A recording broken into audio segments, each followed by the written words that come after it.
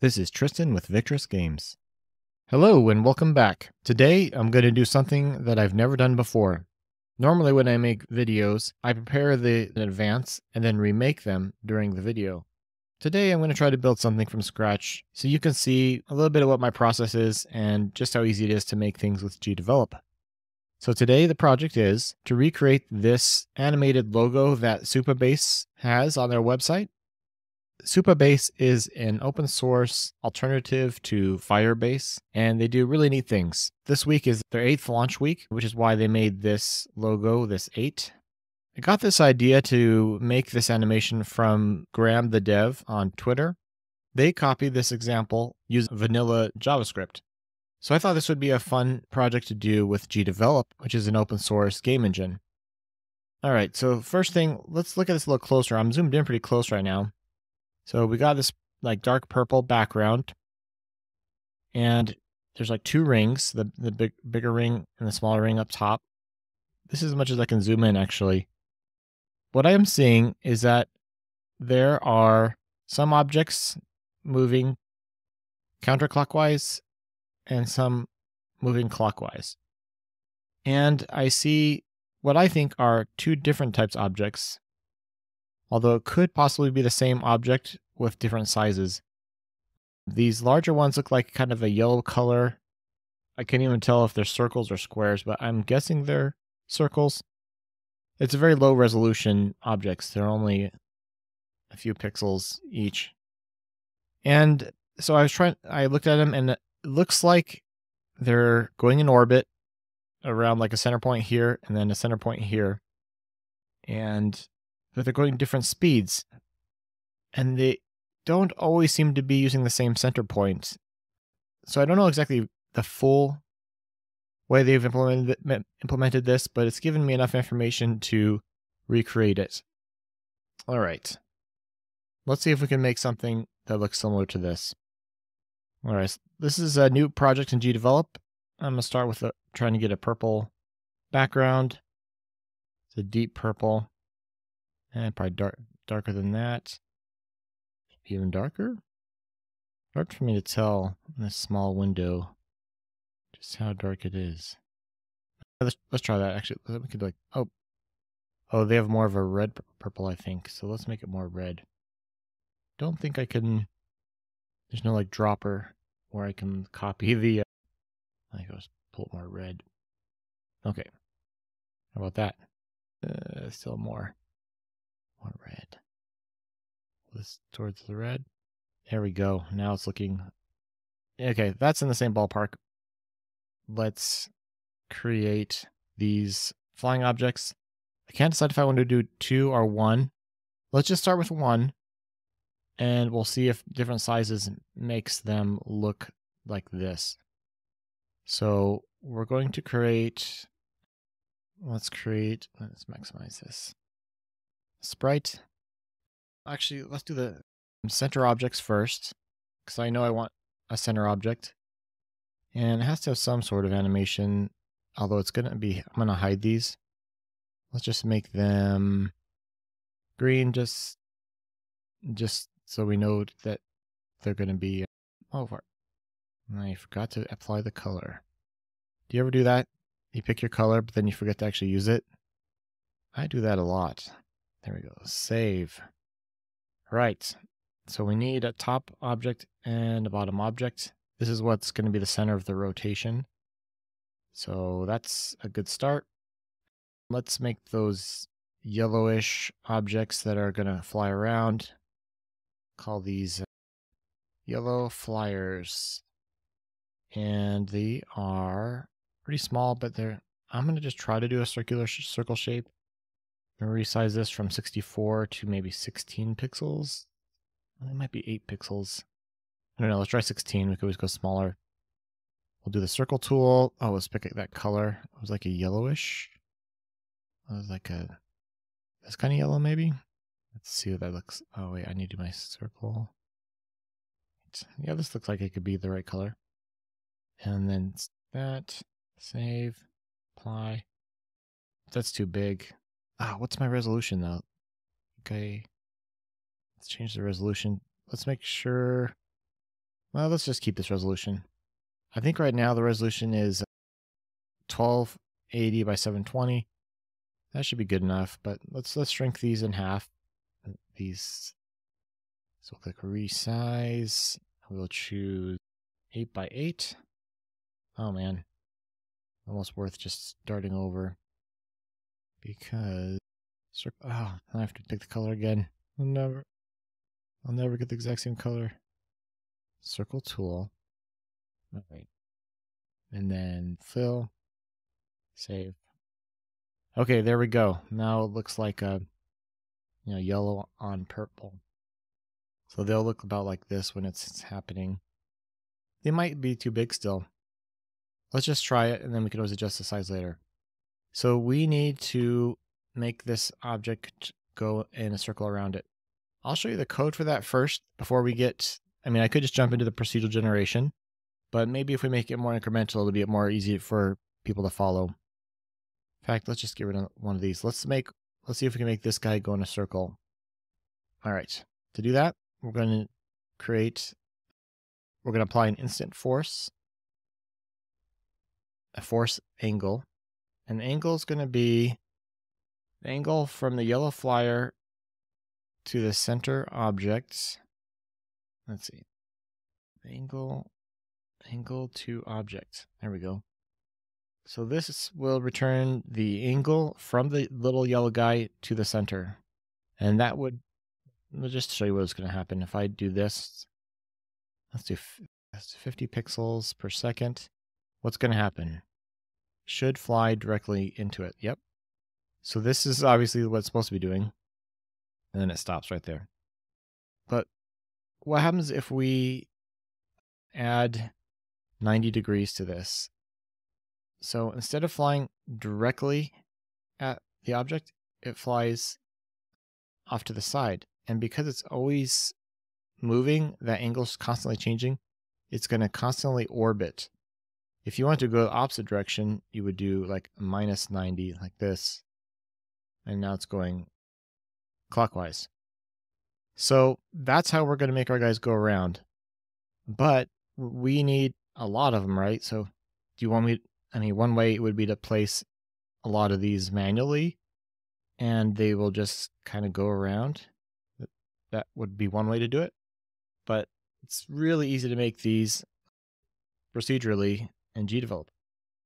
So we'll just delete these. What we'll say is, let's do a beginning of the scene event. In fact, I'm going to keep this there. Move. All right. For our setup, we'll say at the beginning of the scene. Now, we need to create things. We need to create a lot of things. So we could do like a while event. I'm going to do a repeat because I want to make a lot of objects. Let's just say I want to make 100 objects.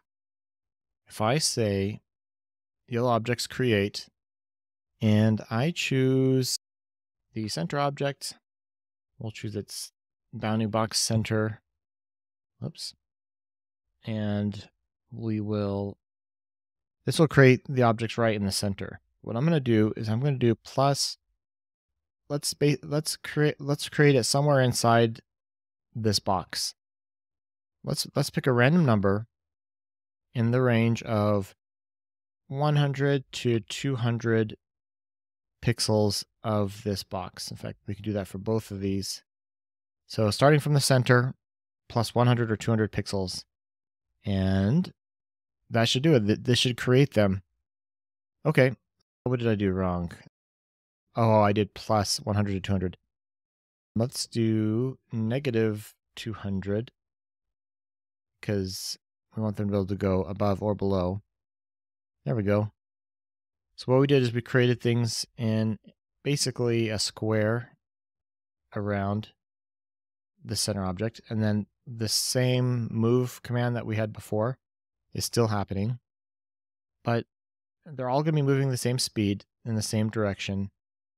And they're too close also. We don't want them to be close.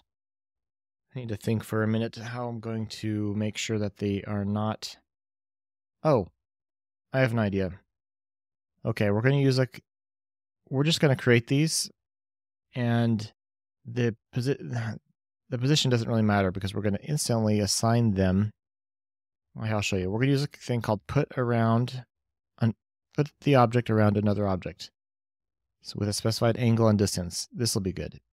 So what are we doing here? This is object that's going to be moving. This is the center object. Okay, so we want these things to be, let's say, 300. Oh yeah, this has to be a random in range.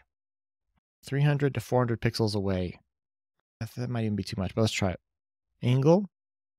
Oh, random in range, basically 0 to 360. So it's a full circle. So each object that's created is going to be between 300 and 400 pixels away from the center object and at a random angle. So this should do what I want. This original location, like, it doesn't really matter. It's going to instantly be moved. Oh yeah, we're really close. This looks so good. What do we need to do? Well, let's, just to make it more obvious what's happening, I'm just going to put those at 0 so it's obvious that, see, they're getting created right here, but this put around is placing them in this position. This is looking really close to the thing we want, but I think they're too far out. So let's do 200 to 250. Let's try that. Okay, very, very good. We've got something pretty close, but we do need to make some of these go the opposite direction and also different speeds. So what I'm going to do is set some variables on these guys with using randomness. So we're going to do a variable number. We'll just call this movement speed, and we'll set it to random in range. Obviously, we're using this expression a lot. 50 to 150, and that'll be like pixels per second. Right now, they're moving at 50, so this is probably gonna be too fast. Let's go 25 to 75. That'll be half of this current speed, and then a little bit faster. So that might even be too fast, but we can adjust that later. So we're setting the movement speed. Let's set the direction. So if we do a Boolean variable, we'll just say clockwise. We'll say clockwise. No, let's not do Booleans. I mean, Booleans would work, but there's the pretty fun trick that I learned. You can set a number variable. We'll call it direction multiplier. Multiplier. And we're going to set it to, watch this, this is the random width step. So minimum, maximum, and step. So I love this. This is like a cool hack. So you go -1 to 1 with a step of 2. So basically this is going to pick -1 or 1. Like there's like a 50-50 chance it'll be -1 or +1. So this is a really cool thing. So basically the direction multipliers these are going to be 1, -1. We're going to times that. Basically this instant force, 50 pixels. Let's just set that to yellow flyers variable movement speed, and then times yellow flyers variable. I have to spell multiplier again. Great. Direction multiplier. I want to say like multiplayer. All right. So we're very similar to before, except for our movement speed is going to be random, and half of them will be moving the opposite direction, because it's similar to this change this angle to -90 and +90. Doing a negative speed that accomplishes the exact same goal. Oh, look at that. Yes, we are really good. Ooh, so I want to set, I think they're still moving too fast. Let's change their speed from, I don't know, 10 to 30. There we go. It looks a little more like the real thing. Let's make their opacity.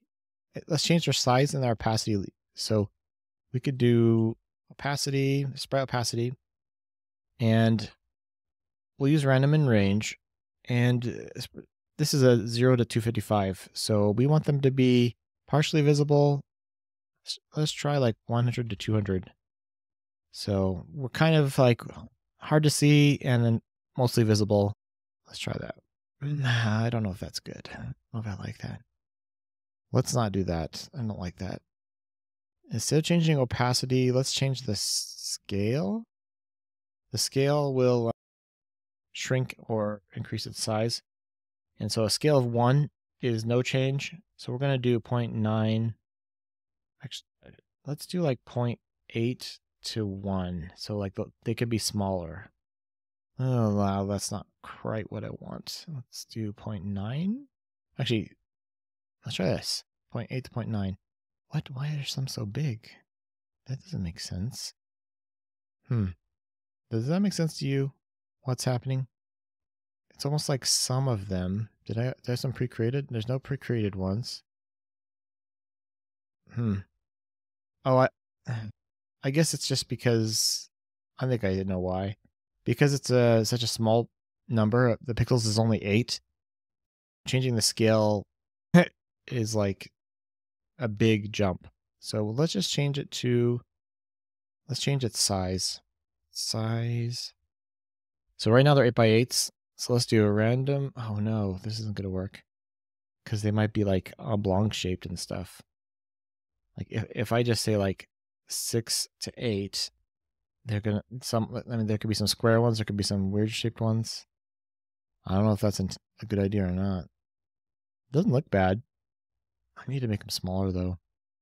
Let's try 5 to 7. 5 to 7. Okay. I don't know. It'll probably be good enough. So what do we need next? We obviously need a second one of these. A couple ways we could do it. We could create like a top center object. Like I could duplicate this object and say top and bottom. That would be a simple solution and a little bit less code. But since I want to train you on some advanced techniques, let's just use the same object, the center object, and just create another one. This will be on the bottom. And so if I preview this, see how it's just picking the top one still? What we need to do is create a for each object. So for each object, and we will choose for each center object. So now it's going to perform all of these for each of the center objects. However, see how it started off great and now it's just getting like ridiculously not great? The reason for that is they were created correctly, but this bottom move objects, it's just picking the first one. And so everybody's going around this top one here. So what we need to do is we need a way to link when one of these small objects is created, we need to link it to the one it was created with. I don't know if I'm explaining that right, but here's how you do it. We're going to say link two objects, and this is just like a logical linking. It's not like you're not physically, or there's no visual element to this link. You're logically linking them. We're going to link this with this. So now, because this was created underneath one of the center objects, they're now able to be, this link is now able to be used. So we can say here, the condition is called take into account linked objects. So we'll choose, let's see, pick these objects if they're linked to this object. So let's try that. And whoops, let's see what we need. So the top ones are moving and the bottoms are not moving. The reason for that is we need to do a for each object down here as well. Pretty much anytime you're going to use the take into account, you need to use for each object. Okay, now we have our two circles moving and everything looks pretty good. I think I need to zoom out. Let's just stick that up here and we'll just camera zoom. 1 is the normal zoom, so if we go like 0.8, we will be zooming out. Okay, pretty good, pretty good. We need, oh, these bottom guys need to be bigger. Oh, I had an idea. if I make, let's just set up this grid, and then we'll show the grid.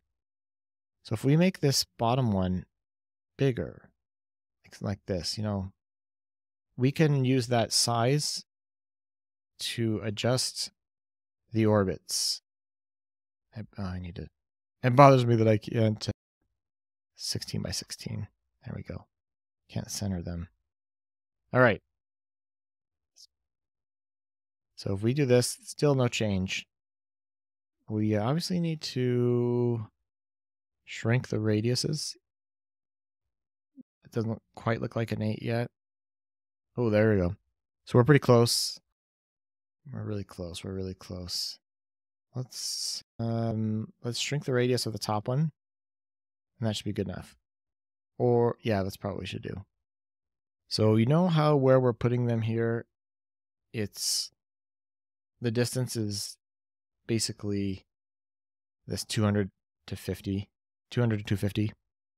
What if we base it off of the size of this object? So this object is 64 pixels wide. This one is 120 pixels wide. This is like twice as big. So I'm going to just change this to the range will be, this is probably not a great idea, but I'm going to try it. Let's see, center object width. Oh yeah. So we'll just use the width. So that's 64. So it was 200. So let's just go, if we times it by 3, let's try that. Width by 3. Oh, that's the bottom. Okay, well, let's do, so between 2 and 3 times the width. That's what we're doing. Oh gosh, this is probably not going to be a great idea. Well, all right, we're just dealing with the width, so shrink that width and then grow this width. Okay. Oh, the number. 100. Oh, I had an idea. Let's pull this up here. Let's make our repeat based off the width as well. Or I could even use the height. But let's just start with the width. So instead of 100 times, let's do center object width. And then so it's like, let's do 2 times that. So for each center object, repeat 2 times the width. That's not bad, not bad. Let's actually do the height. This is such a weird way to do this. I hope you learned something from this, but like I'm kind of doing something I've never done before, and it may be too confusing and not a great idea. What do we need to do here?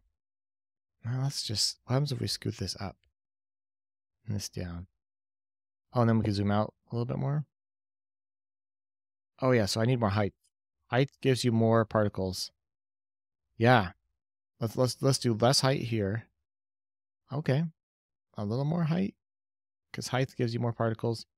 Width gives you distance from, oh wow, we're really close. We just need to zoom out. So we're going to zoom out to 0.75. We need more on the bottom, I think. Oh, you know what the problem is this range of 2 to 3 is too wide of a band. Let's make it 2 to 2.5. Oh, we are really close. What do we need to do to make it perfect? Slower movement. So the movement, where's the movement speed? Oh, down here. Oh, yeah, because that's just like, the movement is set here. Movement's 10 to 30. So we're going to do 5 to 20. No, 5 to 15. Try that. This doesn't quite look right, but it doesn't look quite bad. I'm going to scoot this down a little bit. Wow. What do we need to do? Make it look better. Okay, so I'll just do this since I said I was going to hide these. Let's just hide them right now. So we're hiding them. All right, let's compare this to the actual Supabase. See if I can, wow, why isn't it doesn't even look purple at all now. Oh, it's just very dark. All right, what can I do to make this look more accurate? I guess my problem is I've got to even distribution. Oh, I have an idea. I need to think about it. So notice how there's like more like outliers, kind of like stragglers. It looks more natural. This looks more like ants or people walking in along a street or a path. I could use like an offset. So right now they're all orbiting the center, the exact center of these objects. What if I assign them a random offset? Let's try that. Let's see if we can make that happen. Also, how do we like the size? They're a little big, but that's okay. I also want to make this purple a little darker. Purple, darker. There we go. Okay, so the random offset idea. So let's create a variable, and we'll call this x. I'll call offset x and offset y. And the offset will be a random number. The thing we need, yeah, this will work still. Yes, I think it'll work. So we're gonna set this offset. So the offset will be random in range. Let's just set it to be -32 to 32. Yeah, this could work. This could work. So what's this gonna do is it's gonna pick a number between -32 and 32 for the x offset and for the y offset. Then down here, when we're doing angle to object, we're going to change that angle to position. And this position is going to reference the center object and we're going to start with the center, the x position, plus the yellow flyer's offset, which is called offset x. Okay. That gave us so we're trying to describe a position right here, this position. So it's the center of it's the x center of the object. Now, let me just copy this because we're going to do the same for y. So this will be offset y, and then the y. And, oh, good, we got it right. All right, so here's our 90-degree offset. And let's just try if this works. I think it's going to work great. It's not working. Let's make it bigger. This offset. Let's make it like, just to make sure we know what's happening. Let's do 128. 128. This should be huge. Why? It's not even applying for some reason. Oh, you know what's happening probably? Yellow offset x yellow flyers, random in range. Oh, this is angle to position. It's from the flyer to the center object plus the offset. Did I spell that right? Offset x, did I capitalize it right? Variable. I'm not sure what's happening. Okay, so I let this run a little bit longer and I realized that it is applying the offset.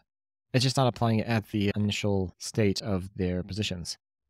We can apply that movement by moving their positions. So let's see. Let's do an action. We will position, and we will, instead of saying set to, we will add their offsets. So change the position of that. We'll just use the same thing. Yellow flyer is variable, and the offset x. And then we'll do that for the y. Let's see if this works. So after we create them, we put them around the object, these random places, but then we're going to move them by this offset. And let's see if that works. Oops, I think my offsets will be huge. What did I do? Oh, 128. Yeah, let's just go back to the 32, 32. Let's see what that looks like. That might be too much. Oh, actually, no. Oh my gosh, it looks good. It looks good. I like it. I like it. How close are we to our final? See, we've got outliers. That's what I was hoping to do, is get some less uniform distribution of objects. Do we need more objects? Oh, I think I was going to make them smaller. Let's see If I make them a little bit smaller, so change the size. So instead of 5 to 7, let's make it 4 to 6. Let's just do 4 to 5. So these are going to be small. We may need to create more of them. Oh yeah, that looks really close to the thing. Let's do more of them though. So to do more, we're doing 2 times their height. So let's increase their height. Increase their height. This will create a lot more. Oh yeah, it's looking really good. Well, I don't know what else we can do to make this look better. It's pretty darn close. I'd actually love to hear the person that made it with 3 for Supabase, how close this is. Let's pull up the Supabase version. I would say it's pretty close. Wow. Yeah, I'd love to know how they did it and how close it was to my method.